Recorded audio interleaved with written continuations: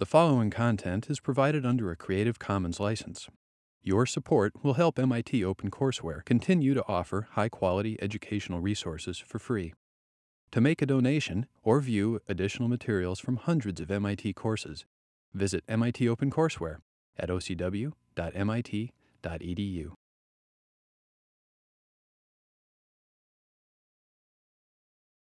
So I want to start with a small puzzle, if I can get this thing to work. This is satellite capture of carbon monoxide plumes globally. I'll let this run for a while, and I'll show you another one that's got more information but harder to read. So the question is, why? Why are they where they are? Which requires you to first figure out where carbon monoxide comes from, which I figure most of you probably know. Quick response. How do you get carbon monoxide in the atmosphere in quantity? Yeah? Burning hydrocarbons. Burning hydrocarbons completely, incompletely? Incompletely. Incompletely. So it's incomplete combustion of hydrocarbons. So you see the red spots is where there's a lot of it. A lot of energy is burning hydrocarbons, so it's not too surprising we have this here. Let me start the other one, which gives you a little bit of the same. You see a lot over Asia, India, South Asia, Africa, some over Latin America. Why? How come we're seeing incomplete combustion of hydrocarbons in those areas? A lot of it, enough to make plumes detectable from space. How come? Thoughts? Yes? A lot of those are developing areas, and they don't have efficient processes to burn hydrocarbons. That's right. Let me restart this thing. So we're dealing with a lot of those are developing areas. What kind of hydrocarbons do you think they're burning in quantity? And some of the ones over the plume that you occasionally see over Brazil is a fair amount of deforestation in the Amazon, just large-scale burning. But what kind of hydrocarbons do you find being burned in very poor countries? Wood. Coal's one answer. What else? Wood. Wood, I hear mumbles. It's very hard to grade participation when you do chorus. So just put up a hand, take a shot at it. Wood's what I was after. They do burn coal, and we're going to see a fair amount of that. But this is UN data on the fraction of total energy from, quote, primary biomass, which is largely wood and brush and stuff like that. And you will notice how high it is in a number of poor countries. I was struck by the Cambodia number just because I was there recently, but look at Ethiopia. Almost all the energy available, and these are estimates, right? You can't measure how much they're doing in cooking fires in remote villages. But that's the dominant energy source in those two very poor countries, is gathering wood and burning it to cook. Most of the time, most of the energy data you will see does not have that, in part because the best you can do is estimate it. But historically, this is very important as an energy source. And it's still important in a lot of developing countries. We will come back to this. That's one source of energy that humans use to supplement their own before we began using fossil fuels in quantity. What else did we use? Yeah. Water, like water power, water mills, water wheels of various kinds. Anything else? Yes. Wind, sailing ships, windmills. Anything else? David? Horses? Animals, yeah. And the availability of all of those things varies a lot. I'm sorry about the fly-in. I'm a little careless in setting up the animation. The availability of all of those energy sources varies enormously globally. If you're in a desert, you're not gathering a lot of wood to burn. If you're in Africa, you're kind of short of domesticated animals, and so on. If you look across pre-industrial economies and you ask what do their energy systems look like, they're going to differ depending on available resources. They're going to differ depending on climate. Do you really need to heat? Is it really important? They're going to differ level of technology, which varied a lot in pre-industrial times, particularly because communication was slow and erratic, and the level of organization. Right? When the Roman Empire fell, energy systems changed. Organization changed. So I'm sure there are other differences. So today, what we're going to look at, and just briefly, this is a little bit like Wednesdays. This will, I think, set a record, which I hope not to break, for the number of slides.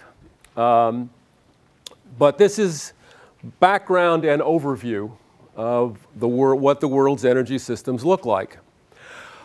One of the important things to think about is when you go beyond, this is the fancy slide, I thought it was fancy, that I showed you last time about national energy systems in context. If you look at the global energy system, it's more than a set of national ones. There's a global background, if you will, a social background of cultural communications, rivalry, emulation, and so forth. Greenhouse gases are a global issue.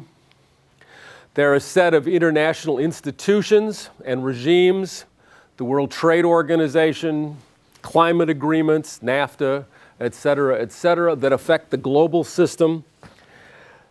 They're international energy markets, international financial markets, and and transnational multinational firms that link the global markets. So we don't have a single world energy market, and that'll become clear as we go through the course, but we do have a lot of linkages between national markets.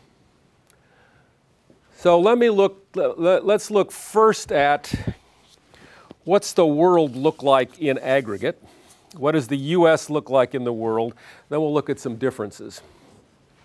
So there's what the world burns, right? You will notice there really isn't any biomass up there. This is from British Petroleum, BP, excuse me, formerly known as British Petroleum. This is sort of how the standard statistics go. You've got oil, natural gas, nuclear, hydropower, the tiny little non-hydro renewables, and then coal on top. And for the world, for the US, coal was very important. For the world, oil is the most important in terms of energy content. Oil's share has been declining for some time, however. You'll notice the total world consumption's growing. Oil looks pretty flat. Oil's share is declining. Oil's share is declining at the expense of natural gas. Not too surprising in the US context, but the importance of coal is growing. Which is a little odd if you think about it, because coal was the first of the fossil fuels that we used to any extent, and it's now on a global basis growing. And we'll come back to that. So in terms of the US, these are a year or two old, but they're about right. We're about 4.5% of the world's population. We produce about 15% of primary energy. We consume over 20%. 5% of the world's population, less than 5%, consuming more than 20% of the world's energy. A theme I will sound today is the whole world can't live like we do. The arithmetic doesn't work. This is the point that Tom Friedman makes in the article on the list. He makes it in more colorful fashion, but the numbers are pretty clear. And we'll come back to that. This is almost illegible, but this is more than 5 tons of oil per metric tons of oil equivalent per capita, and down to less than 1.5. You see enormous variation in the amount of energy consumed per capita, with the US, Canada, Saudi Arabia, and a few European countries clearly in the lead, and countries where there was all that carbon monoxide, many of them, very low down in terms of using commercial energy. Right, so there's a lot of gathered wood being done in those areas, not a lot of commercial energy. Russia's high, Norway's high.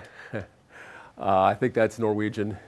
In any case, lots of energy, lots of variation. If you look at energy use per capita over time, you will see, as we saw last time for the US, it's pretty flat. Slightly different data source, slightly different measures, but flat for the US for a long time, considerably higher than other rich countries. And here's the world average per capita. Here's the US. Here's China rapidly growing toward the world average per capita. The growth of China being a very big story that I'll spend a little more time on today, and then come back to. So if any of this stuff raises questions, by the way, raise your hand. This is a session with a fair amount of me talking, but if I have to just talk the whole way through, it'll be boring for both of us, all of us. David? Why are we like double what France and Germany? That's a really good question, isn't it? We're going to want to explore that. Let me not say an answer right now. But have you been to Europe? No. Okay. You will notice that the houses are smaller. Many of the cars are smaller. The cities are denser. The railroads, the passenger railroads are better. The activity mix is different. The countries are denser. There are a whole set of reasons. It's not that we're bad people, although maybe we're bad people. But there are differences in history, differences in circumstances. I'll show you how several of these, I don't think I have the UK, what several of sort of the energy structures in these countries look like. We worry about imported oil. That's all they have. So you would think they might act a little differently toward using automobiles. So there are a bunch of reasons. We'll spend some time on it. It's important to understand why countries differ if you want to change things going forward. It's important to see what history has done to get a sense of what you can do. But just think about how we use energy, how energy could be used differently. I mean, people in those countries live perfectly pleasant lives by our standards. They're just different. There was another hand? Yeah. I can't remember where it was in the reading on Friedman's chapter, but I remember it implying that Japan's use was less than China's, or maybe it was in the units of Americans that Japan had like 1 and China was to 2. Per dollar of GDP, Japan is lower.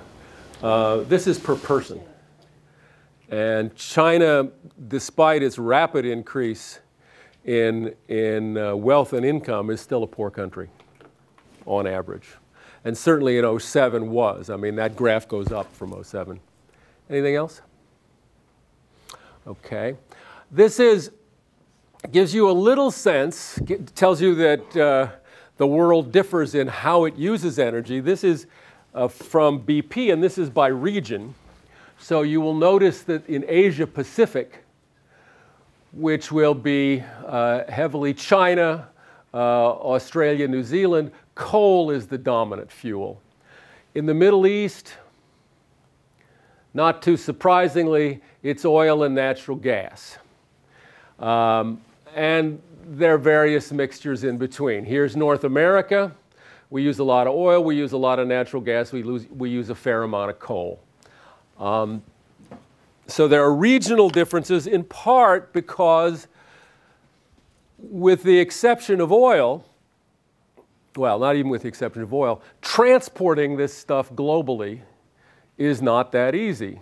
It's easier than it used to be, but transporting coal to transport natural gas, you either build a pipeline or you liquefy it, put it in a very expensive ship and move it. So the regional differences in patterns of energy use, again, we'll come back to this, reflect in part differences in endowments and in part transport costs. Okay. David asked about why France and the US differ in energy, or European countries differ from the US in energy use. Let me ask a broader question. What factors determine differences in structure, not just in level, but if you try to compare two countries, what might you look at to compare differences in where they get energy and how they use it? Anybody? Take a shot. Erica, you're writing very, very diligently, and I didn't even say that much. What would you look at?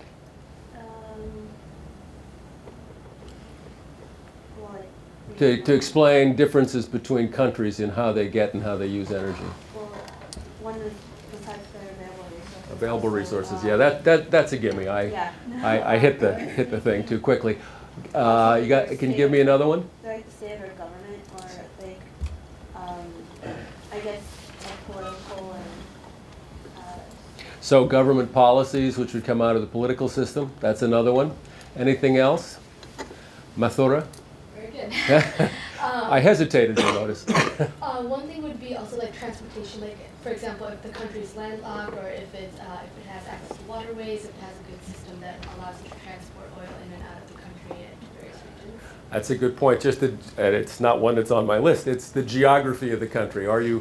Can you get various energy sources like oil by tanker, or do you have to pipe it in, or take it in by rail? Another influence of geography, which is in available resources. Do you have water? Do you have wind? Yeah, Alex? I was going to say development history. Development history? Yeah, so like what's happened in the past, like how developed is this country? What's their previous economic history? So the previous economic history would be both, say, level of income, level of development. And you're suggesting how they got there would matter. Say a little more. Or like how fast they got there. How fast they got there. Okay. Did they develop in the 19th century and put a lot of money into 19th century assets that are still going? Or did they develop recently and were able to use new technology? That's a very nice point. The Chinese are building lots of power plants. Their power plants are on average more efficient than ours because they're much younger than ours, so on average. Anybody else? Yeah. Like population density. I guess it's easier population density, James. Yeah. Okay. It would be easier per person to heat like an apartment building in. So Japan, density, yep. As opposed to a bunch of big houses spread across Texas. Which we always come back to Texas, don't we? Really. Some of that's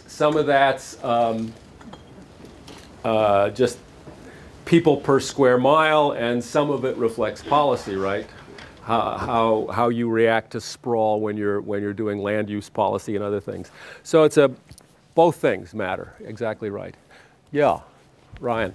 Well, the sort of products that you make and the products that you consume. So like an agrarian society would they might use so much oil, but like somebody who's going to do manufacturing of a certain product would definitely use a lot more. Also, if you're making a product for your own country, then like the consumption's you're going to make a product for your own country, so the consumption's going to be higher, so you're going to make more. So the activity mix. So you don't get a lot of, you get less energy if the country is a financial center like England than if it's a manufacturing center like China. When we looked at the variation in energy use across U.S. states, Wyoming was very high. And I neglected to mention last time that one of the big things that goes on in Wyoming is strip mining of coal in huge quantities using very, very large machinery. Well, and not a lot of people doing this. So that's rather different from what goes on in Manhattan. So, yeah. political and geographical relations with exporters, foreign exporters? So how you can get your access to the world markets, the terms on which you can access them, who's nearby, not just what do you have. Yeah. So China can get coal from Australia, for instance, in ways that would be more complicated if they were farther away and Australia didn't speak to them. And actually, I was talking to somebody about getting, the country of Lebanon evidently built its power plants assuming it would get natural gas to run them. It has to run them on oil because it can no longer get natural gas from its neighbors, and as a result, efficiency is cut in half. So these things do matter. Everson, you were? I think I guess for just within, if you're going to try and develop a type of energy that's going to be sustainable for your own country, you want to try to like do something that the technology in your country like is there, and like, you know, there's like people who are educated enough to like develop those types of technologies. So what you're saying is we talked about policy just in general terms, but you're saying very specifically energy policy could focus on a particular technology, develop local expertise in that technology, develop a cluster of people who could then advance it and make it more efficient and more usable and more friendly for you and more economical for you. I think that's a good list, and for an economist, it's a great list. I would, however, add one other thing, which is culture. Culture and habits. I mean, the Germans recycle relentlessly. We don't. I mean, we do, but it's nothing like recycling in Germany. It's nothing like concern for materials and packaging in Germany. It's nothing like concern for efficiency in Japan or in Germany. The culture does matter and does affect, let's see, I think I've got everything we said, everything that people decide to do, habits, all right? Americans are persuaded we should drive. Automobiles are important. Well, that's not God-given, that's just part of the culture. So those things do matter. And one of the things I mentioned when I talked about pre-industrial is climate in the sense of how hot and how cold. This is an old graph on heating and cooling requirements. I don't want to go into how do you measure a degree day, in part because I don't remember, but it's a measure of how much you need to spend cooling and how much you need to spend heating. Obviously, Russia has to spend a fair amount of energy heating. Bangladesh, not so much. And of course, before the advent of economical air conditioning, these countries did very little to deal with the weather because they couldn't. Now that you can, India in particular, you do see more air conditioning, and it is an important use of energy. Another way, just to do some more of these comparisons, this is sort of requirements. This is a little bit of the influence of a couple of things. First, activity mix, and second, efficiency, right? This is energy intensity, basically tons of oil equivalent per dollars of GDP. It's an old graph. It hasn't changed that much. You'll notice that Kenya uses a lot of energy per dollar of GDP. Is that because Kenya's doing massive high energy manufacturing? Or is that because Kenyan technology tends to be old and inefficient? So per dollar of GDP, they end up wasting a lot of energy. Japan, you will notice, uses less per dollar of GDP, and this may be what you remember, than China, less than the US. Japan has very expensive energy for a variety of reasons, very high prices, very dense cities, very small residences by our standards, and per dollar of GDP, even though it does a fair amount of manufacturing, a lot less. The Russian story is a combination, Again, this is 2003. It's a combination of historically lots of heavy industry and cheap energy that led to inefficient capital stock. In Soviet times, they built some of the most amazingly inefficient stuff you could imagine because energy was subsidized. Any place else you worry about energy costs, they worried less. So Germany does a lot of manufacturing. It's more efficient than we are. Its energy is more expensive. So I will pause there to see if anything strikes you or anything you'd want to comment on. I mean, you can run these data. We'll do a little bit of this later. This is a bizarre graph. This shows changes over time. You may wonder why the Russian Federation jumps up right after 1990. That's, of course, because the Russian Federation didn't exist before 1990. And whoever did this graph couldn't quite do a not present. But you'll see a couple of things. There's the US. Again, this is energy per dollar of GDP. We showed last time a decline. Look at the decline in China. Look at the decline in energy per dollar of GDP in China. This is just getting more efficient. Because GDP is rising, they're using new equipment. This is just an enormous increase in efficiency. This is not doing less manufacturing. It's just becoming more efficient. There's a general, and again, Russia, enormously inefficient, coming down over time as they begin to modernize their industrial plant. The others, you know, there's a general downward trend, if you've got an eye for it, among most of these developed countries. But it's slight. In Russia and China, that had a lot of inefficient heavy industry, the trend is very pronounced.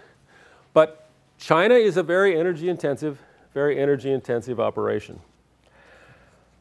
One of the things, of course, that drives energy structure is prices faced by people making decisions. We didn't mention prices on the earlier list because prices don't drop out of the sky. They come from, among other things, most of the things on the list. These are gasoline prices, 2006. The units are dollars per gallon, I assume a US gallon. But you'll notice the big difference between Germany here at 6, the US at 2.5 at that point, China 2.11. And if the graph had more countries, I'm sure we'd see around $1 in Venezuela, maybe $1.50 in Egypt. Huge range of prices for gasoline, which is traded internationally, which gets shipped around the world on large tankers. That's policy. That's mostly policy. The Europeans and the Koreans don't have oil. They tax it. The Japanese tax it. We tax it, but not so much. Mexico has a fair amount of oil. They tax it less, and other countries actively subsidize the consumption of gasoline, Venezuela being the most glaring that I'm aware of. You may ask politically, and this is the kind of question we're going to come to, how come? How come Germany makes a political decision to tax the heck out of gasoline, and Venezuela, even before the Chavez regime, makes a political decision to spend tax money to subsidize gasoline? I'm not going to answer that question, but it is a question, it is a social science of energy question, kind of a basic one. How does that decision get made? Here's another one. These are electricity prices, and you'll see there are 2 bars for each country. The darker one is household prices. And again, there's an effect of policy. You know, prices differ between countries that are nearby. Let's see if I can find a couple. Here's the Czech Republic and here's Germany. That difference in residential prices presumably reflects policy, among other things. The lighter colored bar is what industry pays. Now, industry will always pay less than households, typically because it'll take power at higher voltages, there are lower costs, ... Lots of reasons why the light bar is always below the dark bar. But look at how big the differences are in some countries and how small in others. Right? That's just a compare what happens in Norway, where that's got to be more than double, with what we got here, Italy, where those prices are quite close.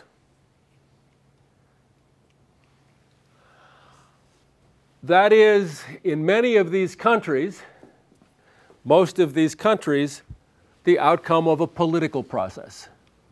Electricity prices are importantly political. Many of these are government-run electricity companies. The ones that aren't in the US are at least regulated, and the outcome of the regulatory process is, as we will discuss, political. So when we talk about prices,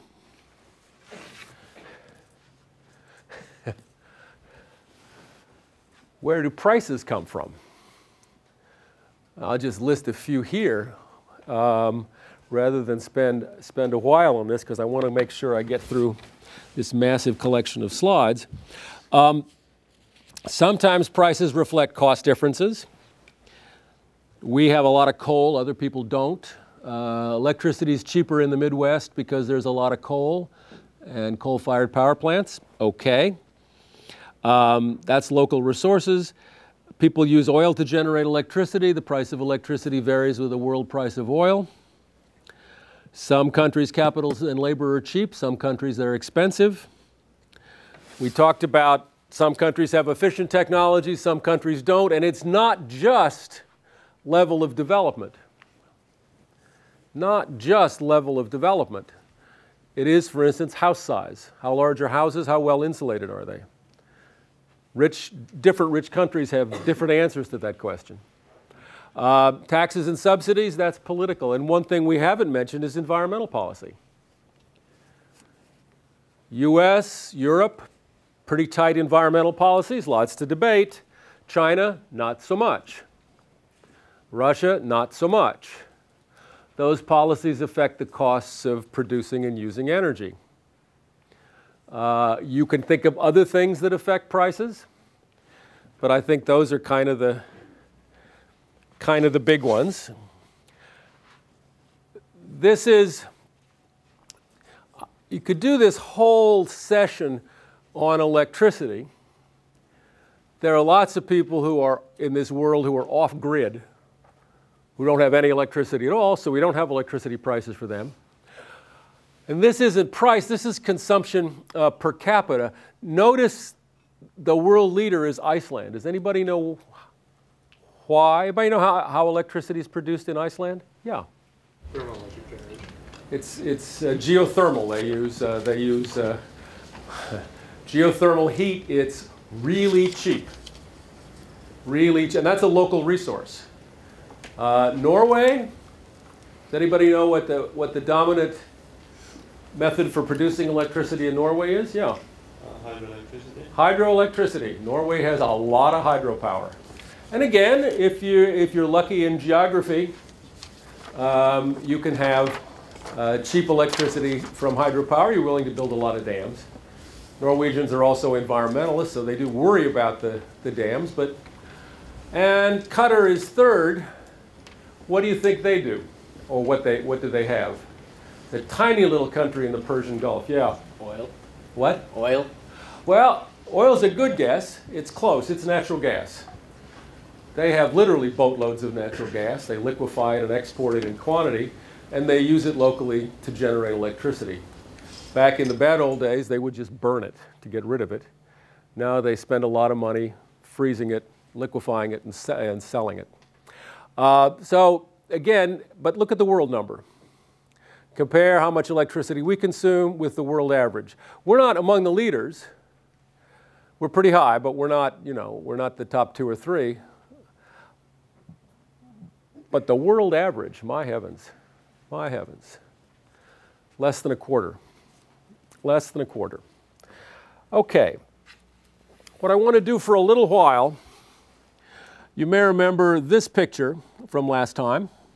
This is one of those great visual displays of quantitative information from Lawrence Livermore. Lawrence Livermore, if you go on their website, you can find these for 2007, which is why I have 2007, for something like 100 countries.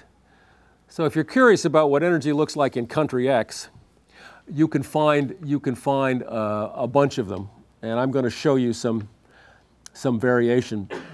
I do want to make a couple of points about the U.S. because it'll relate to others we will see.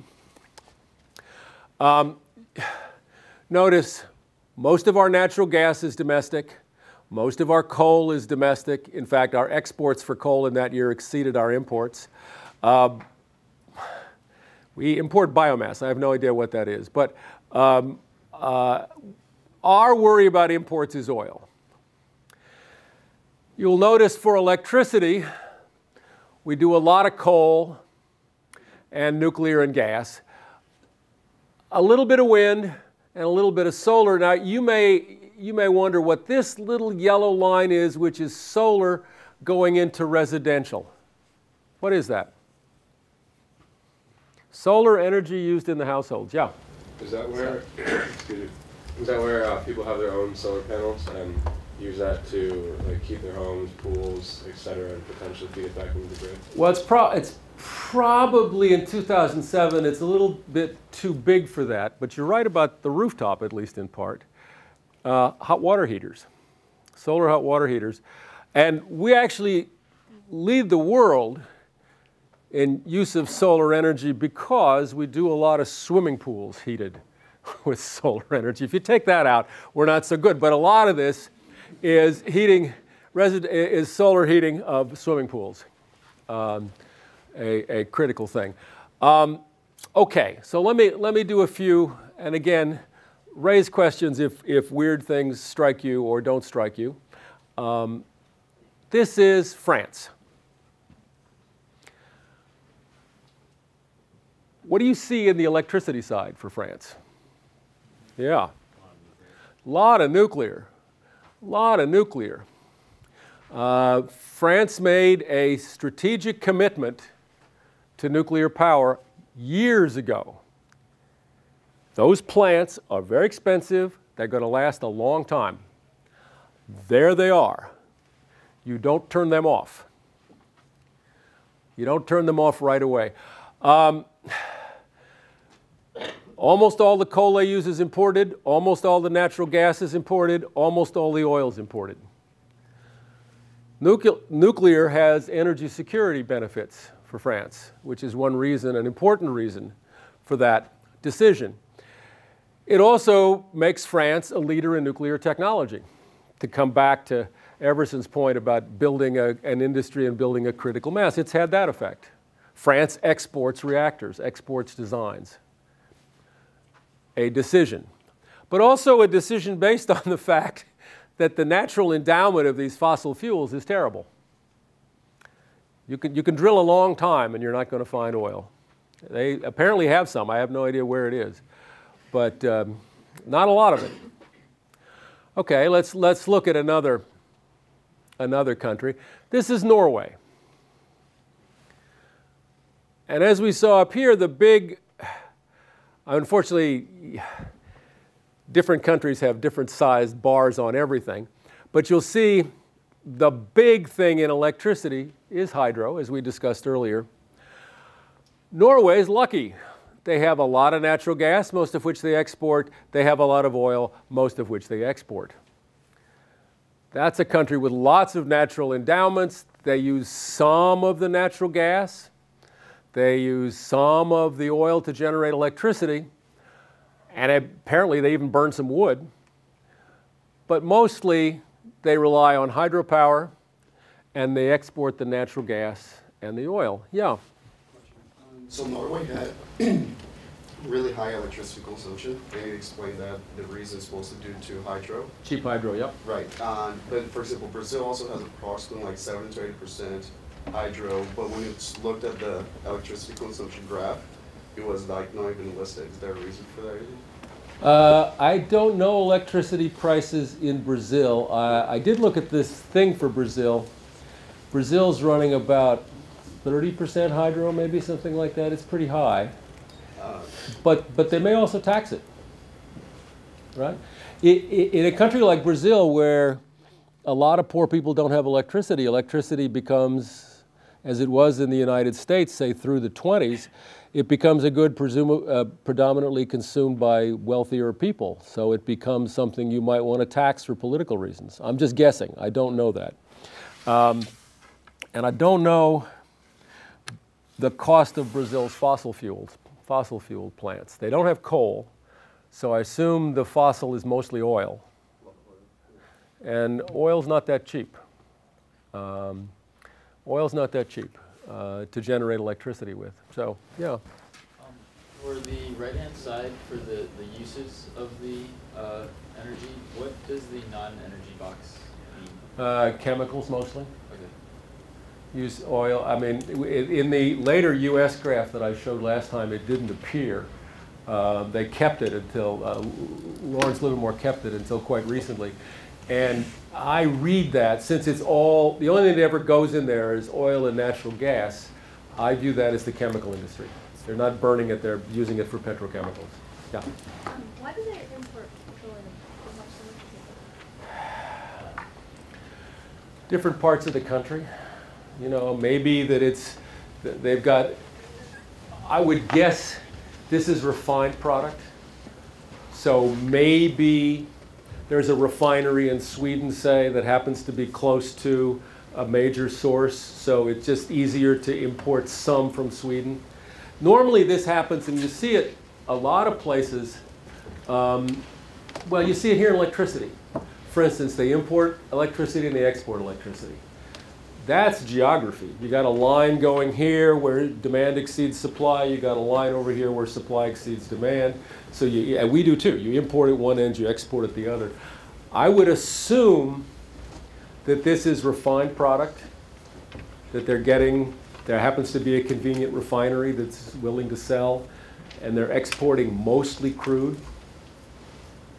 But normally that's what this will be. Yeah? Do most countries have the same like breakdown of energy services and rejected energy?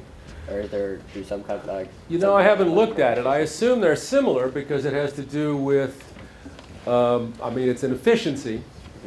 So you're going to lose a bunch up here depending on how efficient your generation plant is. And how you do the efficiency for hydro and nuclear is kind of just a tricky definitional issue.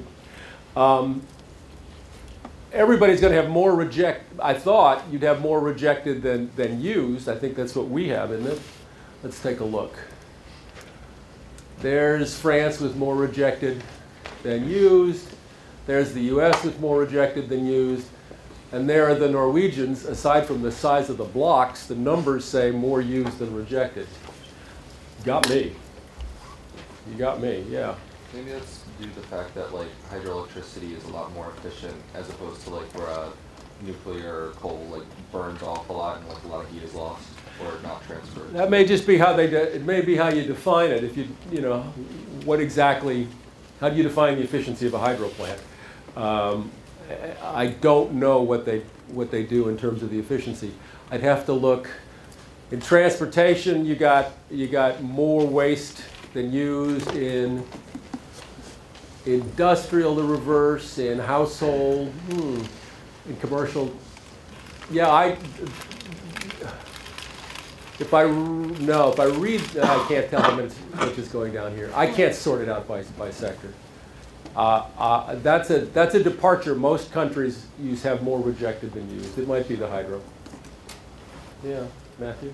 What would cause a country that has like such large domestic imbalance of natural gas and petroleum to develop hydro like they do? They developed the hydro earlier. So the hydro is earlier, and then they found the natural gas and petroleum offshore later. And you know, they worked very hard at learning how to manage hydro systems. It's actually a little tricky because it doesn't always rain and the snow doesn't always melt when you want it to. And they also worked very hard to develop hydro without wrecking the environment.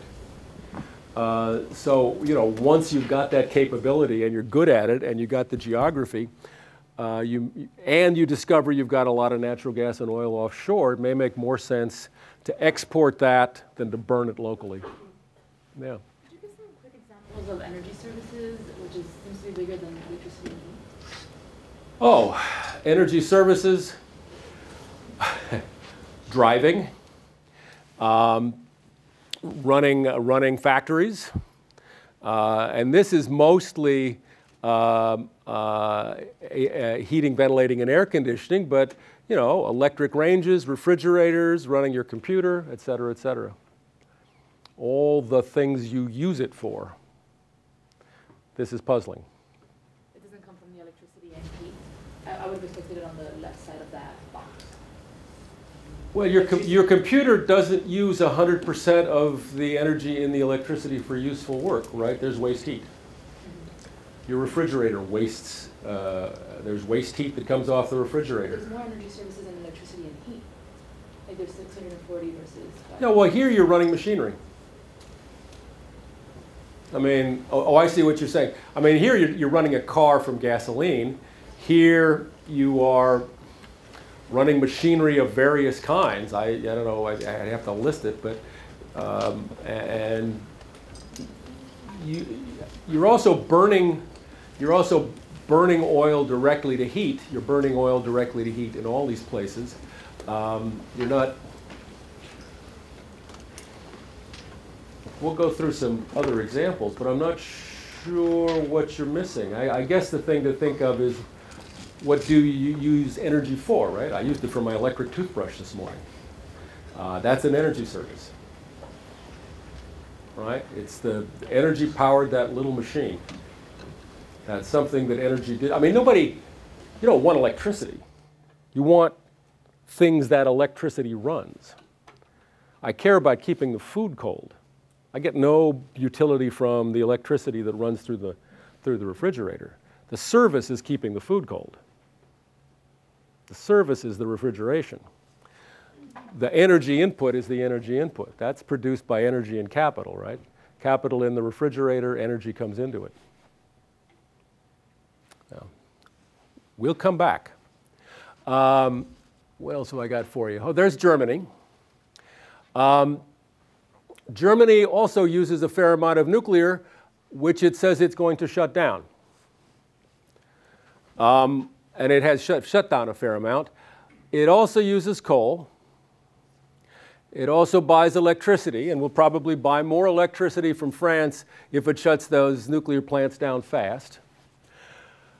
Germany, again, has coal, but doesn't really, it does have coal, but it really doesn't have natural gas, and it doesn't have any oil to speak of. There again, you'll see it's importing a ton of oil and exporting some, and this has got to be refined product, unless stuff just gets shipped through on a tanker somehow.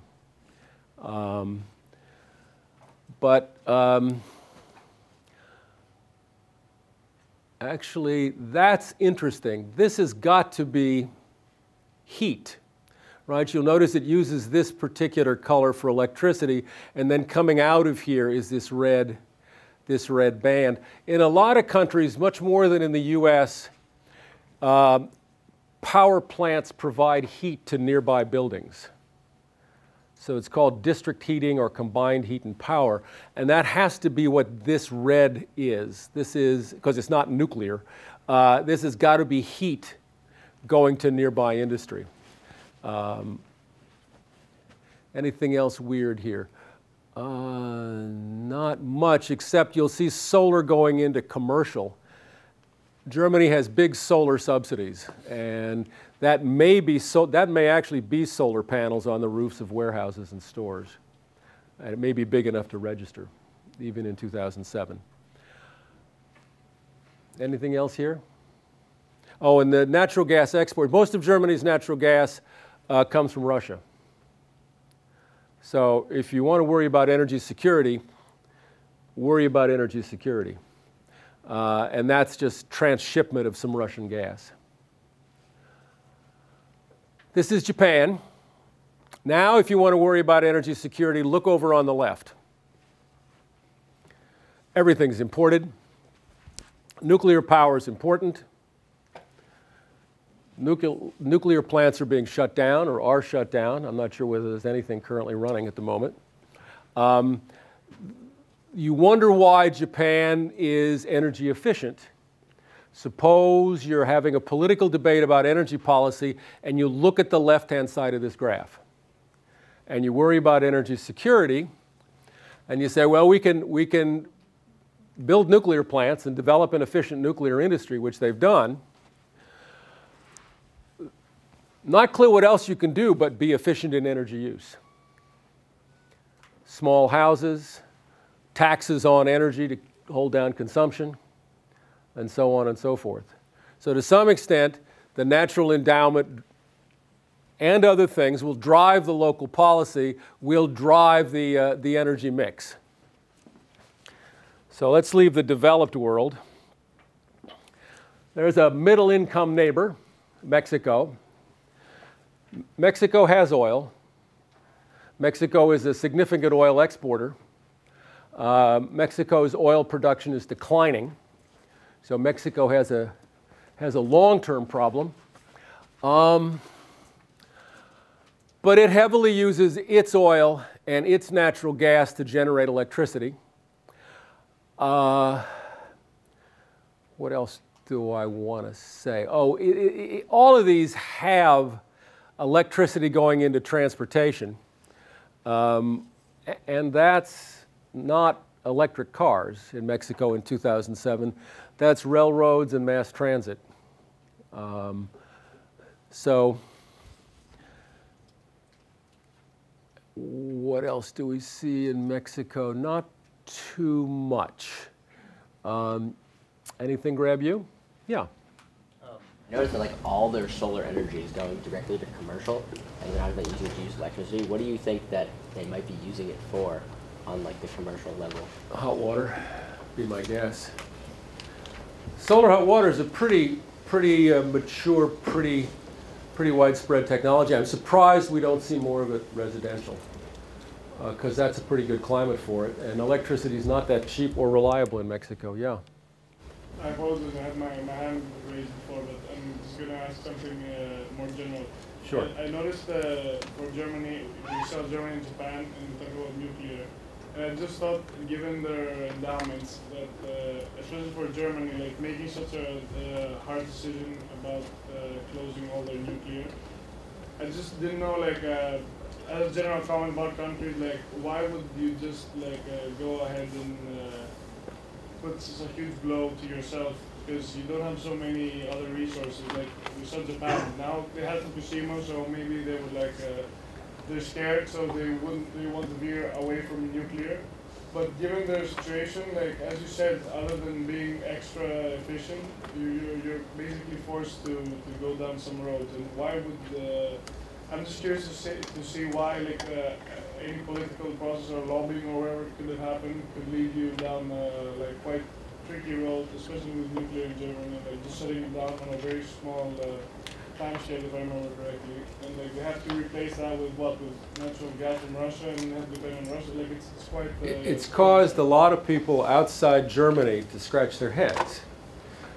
But you got to remember, Germany has a very, very powerful Green Party. The environmental movement in Germany is stronger than here, stronger than a lot of places. It was a political calculation. Mrs. Merkel is not crazy, and she's not dumb. So to answer that question, I mean, I've read answers. I can't reproduce them because I don't know the German system that well. But that's a political calculation that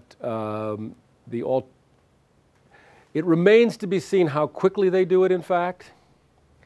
It remains to be seen what the public reaction is going to be when they realize how much nuclear electricity they're importing from France right next door and elsewhere to fill the gap. They are also heavily committed to renewables and have been. They're going to spend a lot of money building offshore windmills. which won't replace nuclear power plants because the wind doesn't always blow.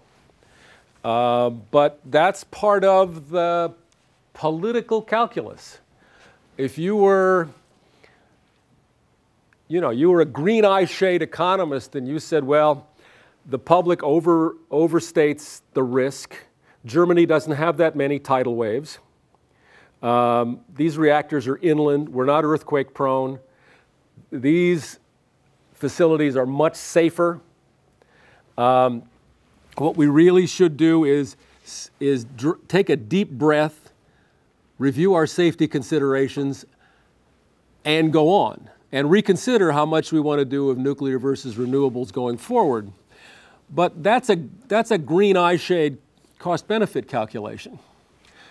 The political world, as we will discuss next week, is not always a green eye shade world. It's a world in which you may do things because of their impact on your political situation, on your ability to get something else done, or your ability to maintain office, or a variety of other things that have economic costs. Not irrational, but a different kind of calculation, which I hope at the end of this semester we all come a little closer to understanding. But that's a hard one. That one in particular is hard. People gasped. Even knowledgeable people gasped. The current, or is he former, German foreign minister who came from the Green Party spoke at MIT toward the end of last semester about that. And I went to the talk, and I actually went to dinner with him afterward. And it still isn't clear, I have to say, what they were thinking and why, because I don't know German politics well enough. Okay, good question. There's China. China, you'll notice, has a lot of coal. I mean, and their electricity is driven, 2007 is true, still true, driven by coal. We have a lot of coal, China has a lot of coal. They burn the coal, building power plants at a rapid rate. That's the main story here, I think, that's of any interest. This is India. India is not as wealthy as China. India has some coal. Oil's imported. Now you see biomass in the residential area. Much more important, oddly enough, much more important in India than in China. Structure of villages and so forth. But this is an estimate now, basically, of wood being burned to cook rather than other fuels being used.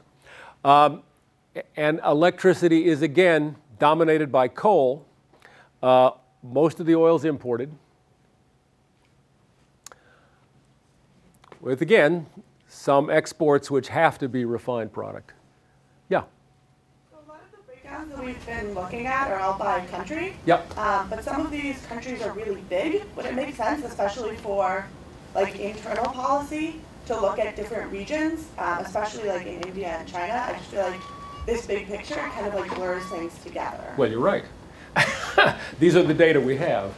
There's some work ongoing at MIT in the joint program on the science and policy of global change to model China regionally. And of course, you can model the US regionally. That model exists. And when you do Europe, you're modeling, to some extent, bite-sized countries. But you're right, India and China are enormous. I think that the basic story that coal is the big driver, that's true, right? They're putting photovoltaics in Western China, but the big story is coal and some offshore oil. Similarly in India, but of course you don't have cooking fires in downtown Mumbai. So this notion that there's a lot of biomass going into residential use, that's true in aggregate. It's not true everywhere. Can't be true everywhere. There are places in the deserts where there isn't that much wind, and there are metropolitan areas where it's kind of tough to gather wood to cook, rather. So you're right, these are big countries. Doing this was heroic. And I've never, as I say, there are projects on now to disaggregate China. But data aren't that good. Data aren't that good, yeah. I noticed that like almost all the electricity and heat that India generates goes to just rejected energy. Is that just because they're using like inefficient, outdated generators, or? That would be my guess, yeah. Yeah, I hadn't noticed that, but you're right. As compared to, let's see, yeah, just by eye, the relative size of the useful and the wasted are different in China, where the plants are newer, than in India. Yeah, I think that's right. Could also be the state of their electricity grid. Yeah, that's true too. The Chinese grid is much more modern. China has a lot of very high voltage lines that are quite new. Their losses are less. It's also often you measure rejected as the difference between stuff that's generated and stuff that gets paid for. So a lot of these countries have huge numbers for losses, and a lot of that's theft. I don't know if that's true here, but I know it's true in some places. Okay, there's India. Just for humor, here's Saudi Arabia. They use oil and gas for everything, don't bother with anything else, and they appear to import wood for fires. I don't know what that's about. But you notice all the biomass is imported, and it's all residential, and I assume that's fires for show. I don't know what that is. And there's a poor country, and poor countries tend to look like that. A lot of biomass, all the oil's imported, all the coal's imported, little snippets of other things. And then just to really get there, there's Cambodia. Some hydro, I don't know where it is. Well, I do know where it is, not much of it. Domestic biomass used in residences, all the oil's imported, used to power motorbikes. Yeah? Would you know why biomass is, like it always shows it on the left side of the box, even if it's only domestic, but it doesn't do that for wind, nuclear, hydro, solar, or geothermal? Well, here there isn't any. The hydro is always, hydro is domestic. If you import electricity as they do, it shows up here. Right. But biomass always comes up on the left side of the box, even though it's still domestic, whereas like solar and hydro doesn't. There is some, I'm not sure what you mean. There's the source of biomass is domestic as well as solar or geothermal, or I think solar and geothermal are sort of by definition domestic, since these are used, except for solar for hot water and so forth, these are used for electricity and they're domestic. You don't import sun. nuclear. You import electricity. So I don't know how this is powered, but you import electricity. You don't import. I mean, if you had a line to a nuclear plant across the border, you might count it. But electricity is electricity. Okay, so I want to close with a little bit of data on rich countries and poor countries. And this is something you should see. You will see data lots of places in some of the assignments that relate to the OECD. This is just for your background. This is who the OECD is. It's basically a rich countries club, Organization for Economic Cooperation and Development, with a few not quite so rich countries that have entered recently under US and other sponsorship. So we pulled in Mexico and Chile. We probably pulled in Korea as well. Korea is getting to be a rich country. It was Japan, Western Europe, and North America. But you see it's just under 18% of the world population and almost half of the world's energy use. You don't go too far wrong thinking of this as the rich countries club. So I want to do a little rich and poor here going forward in aggregate, not country by country. This is energy use. This is from the EIA assignment. This is energy use actual, the first three bars, and projected, but this is a pretty standard projection. The growth is expected to come outside the OECD. 17.5% rich country population of the world, half the energy use. You see by the time you get to 2030, 2035, it's well under half the energy use. Some growth in rich countries, most of the growth outside. If you do the numbers, this is one of those, suppose the world had actual OECD energy per capita, all else equal, that would increase world use, this is just doing percentages, this would increase world consumption by a factor of almost 3. If the whole world had US energy per capita, it would increase world consumption by a factor of 4. That, no growth, just take a snapshot of 2009. Those are scary numbers. And of course, there will be growth. This is, where is it going to happen? And you'll see the projection, and again, up to 2008, the actual, and we're getting close to 2015, is non-OECD Asia. What is non-OECD Asia? Non-OECD Asia is mainly India and China, and Indonesia for that matter, but it's mainly India and China. So here's coal consumption. Recall I said the coal market share has been growing. Where's that coming from? Non-OECD Asia, India and China. You will recall India and China have a lot of coal. India and China, as they move out of poverty, are burning it. Not unreasonable at one level, but that's how you get CO2 emissions growth. This is world energy-related CO2 emissions, OECD, non-OECD. What's the growth? The growth is non-OECD Asia burning coal, largely. So again, if you run these kinds of numbers, suppose the world got to where the OECD is, or suppose the world got to where the US is, forget growth. After that, you'd have CO2 emissions up by a multiple. That's, as we will discuss when we talk about climate, we'll talk about climate a little bit next time and more later, that's scary. You're going to double CO2 emissions, that's scary. But if I'm a poor country, I say, wait a minute. You guys burned your coal. You're using much more energy than we are per capita. You got rich. Don't we get a chance to get rich? You guys sit in fancy classrooms at MIT and try hard to stay awake and all of that. Don't we get to do that? So we'll come back to this, because I think this is kind of one of the great issues of the day. I'm going to close with some final thoughts. I hope you got that there's a lot of diversity. Some of it comes from resources, but some of it comes from culture, and some of it comes from politics, and some of it comes from a variety of technology, efficiency, history, a variety of reasons.